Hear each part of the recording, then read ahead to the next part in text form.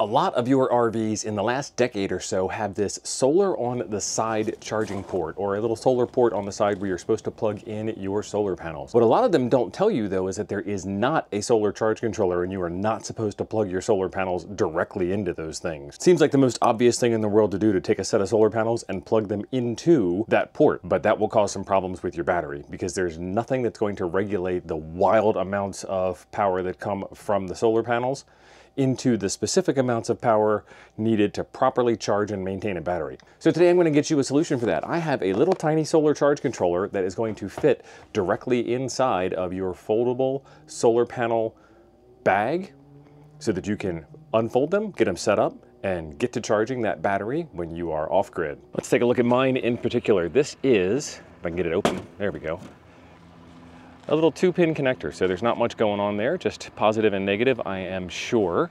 But that is a very interesting connector. I'll get you a link for that. That's actually pretty expensive to make your own cables off of. So we're gonna skip past that, and we're gonna take a look down and underneath.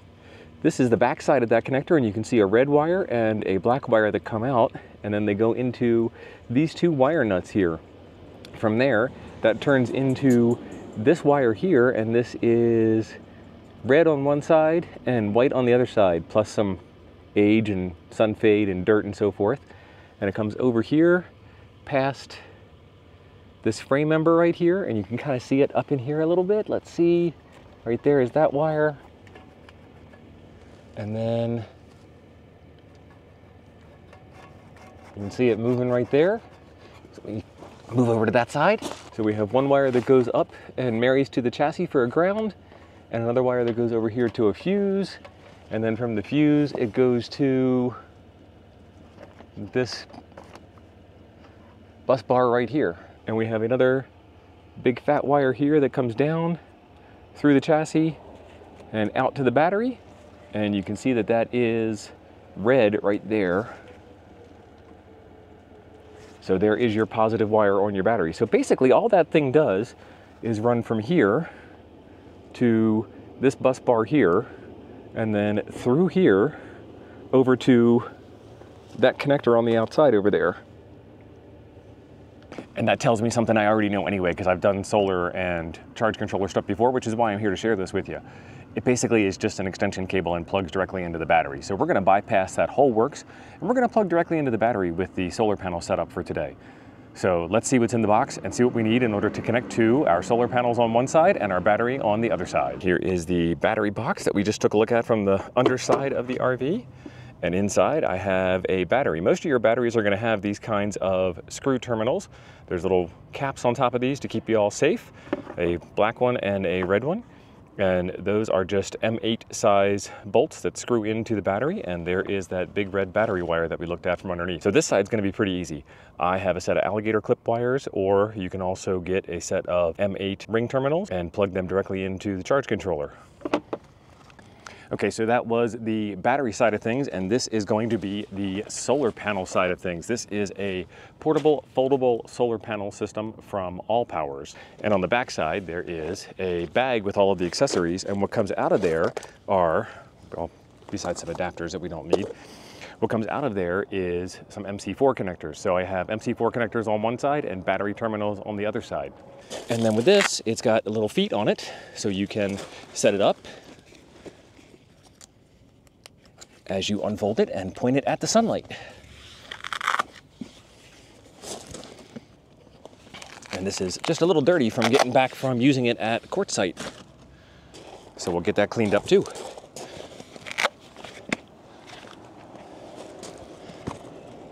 There we go. Here is our Bateriapower Sunrock 10 MPPT solar charge controller, and this works for a 12-volt system at 10 amps of charge power, and the maximum input voltage from the solar panel is 30, and the maximum solar panel wattage is 150 watts. So as long as your system is within those parameters, this will work out really well for you. There is a Bluetooth app. We'll take a look at that.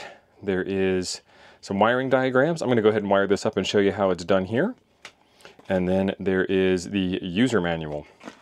This is a perfect size little controller to go inside of your foldable solar panel bag so that it is always there when you need it and you are ready to roll. They sell this with a couple of different ends on it. This one happens to have SAE connectors, and they were nice enough to give you some SAE pigtails and an SAE polarity adapter, because as you can see, this one here is red to the bare wire and this one here is black to the bare wire.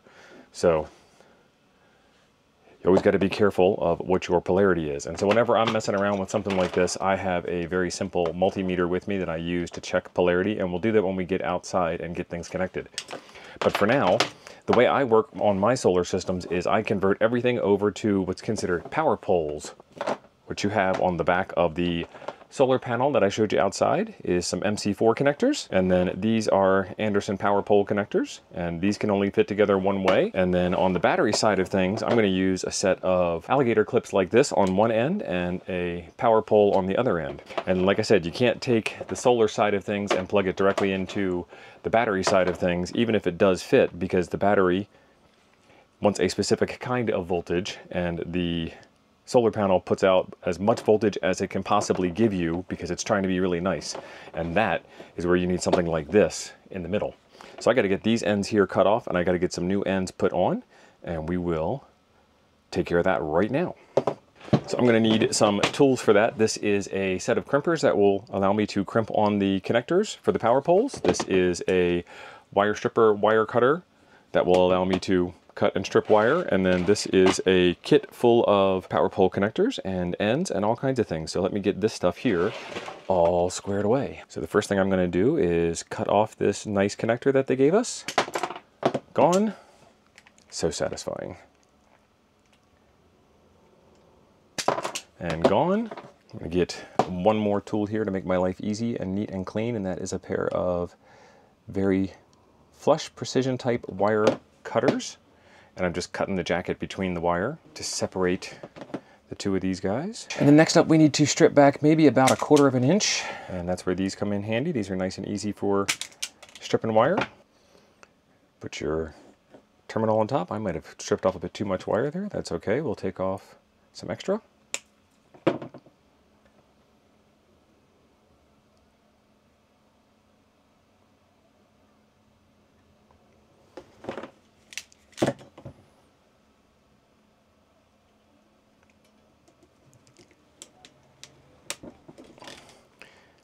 Perfectly crimped. And then your red and black sides slide together like so. And I put these in, I call these spoons because they look a little bit like spoons, but the spoons hook downwards, and then I use that hook downwards to put into the end of the connector in an also hooking downward fashion. And then it goes in and snaps into place like that. You can hear it click. That's how you know it's all the way in. So there we go, 2 clicks. That one's good to go. One more down. I'll get that one done off camera, and then we'll be right back. So for connecting to the battery side, I have a set of alligator clips, and they go to a set of power poles on one end. Let's get those plugged in.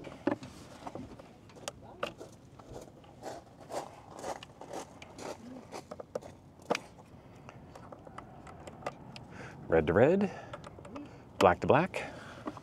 And we're safe on this end because there's no way to get those two connected without really shoving something in there seriously. On the solar panel side of things, we've got MC4 connectors. And again, I've got those adapted out to power poles so I can use them with my systems. So let's get these plugged in. Plug that in there. Plug that in there. And same thing, it's nice and safe because you'd have to shove something pretty hard in there. And then I'm going to use my multimeter to check polarity. So I'm going to set this to the 20 range on volt DC, and I'm going to set my slide switch over to volt DC. It looks like a line with 3 dots underneath of it instead of a wavy line.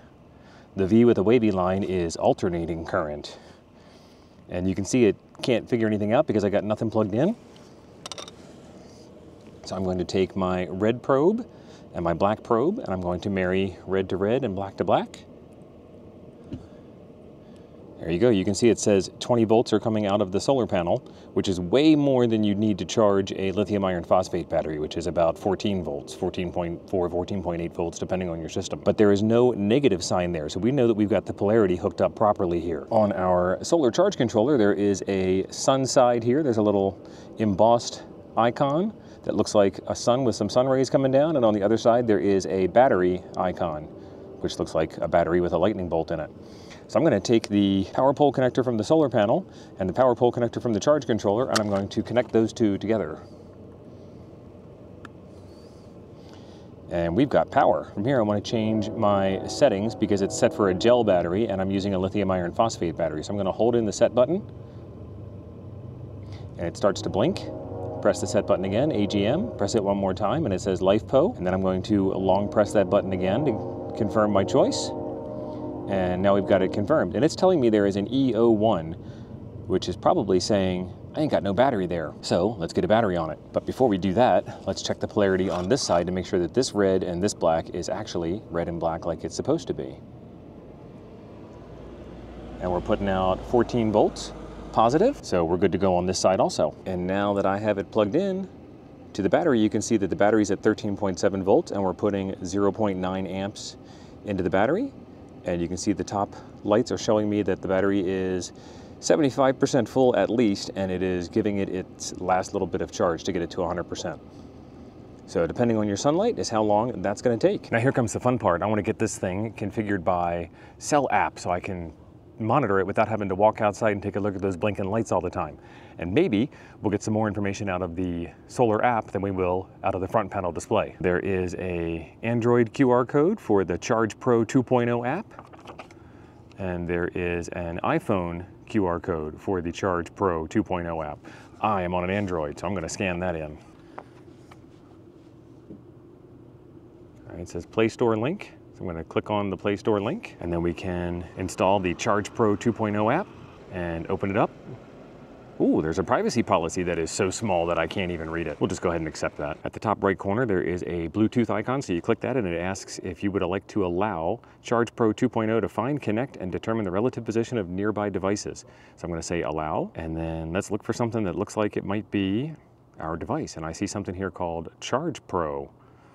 This is the fun thing about being in an RV park. There's lots and lots of Bluetooth devices around here. Tire pressure monitor systems, cameras, backup cameras, people's entire RVs. I'm going to connect to this one called Charge Pro, and here we go. So it's telling me the system voltage is at 14.2 volts, the state of charge. The solar input, we're getting 18.4 volts. Its status is boost, so it is taking the maximum power point it can get from the sun and boosting it up to give you 18.4 volts, which then gets translated into the second group there, the battery. The battery is receiving 4.63 amps, it is getting 14.2 volts, and we're shoving 65 watts of power into it. The controller is at 27 degrees Celsius, and it's normal. And then we have some historical data, which we just turned it on, so there's not much, but a little bit. So we went from no power at all yesterday to today with lots of power. And the yellow spike that goes straight up is max charge power. The purple is lowest battery voltage. The blue is accumulative charge amount, and the green is discharge amount, which we haven't done any discharging.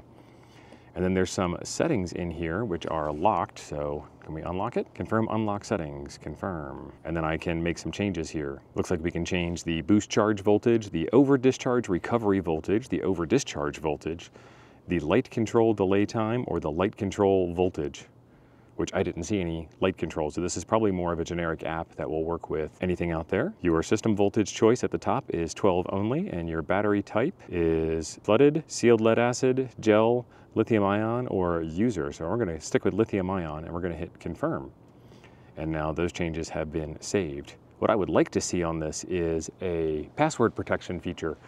That way nobody can come up and be changing my settings without my knowledge or permission. So we'll go back to real-time monitoring, and now I can take a look and I can see when my battery is fully charged. Solar power systems do not need to be that intimidating. You need a solar panel, you need a charge controller, and you need a battery. The solar panel will collect the energy from the sunlight, and feed it to the charge controller. The charge controller will convert it from the wildly up and down current that comes from the sun into something steady that your battery can understand, and then your battery will store it so that you can use it later on to power your furnace, or charge up your cell phones, or watch your TVs, or keep your internet going, or whatever it is that you need to keep you out of the dark. I will leave some links in the description down below for all of the tools that I showed you in the video today, as well as the solar panel that works well with this charge controller, and the battery that I use on the front tongue of my RV. That battery will get me a good 24 hours of runtime without the solar panel.